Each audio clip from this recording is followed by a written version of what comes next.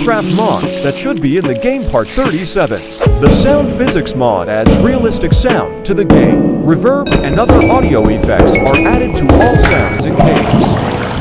Diagonal fences makes fences able to connect diagonally. It works easily with all fence types. The Underground Villages mod creates an underground variant of a normal village. You can find these underground villages while mining or running through caves. This simple mod adds new light sources to the game. Lights can be turned on and off by right-clicking. Street lights are also one of many new lights added.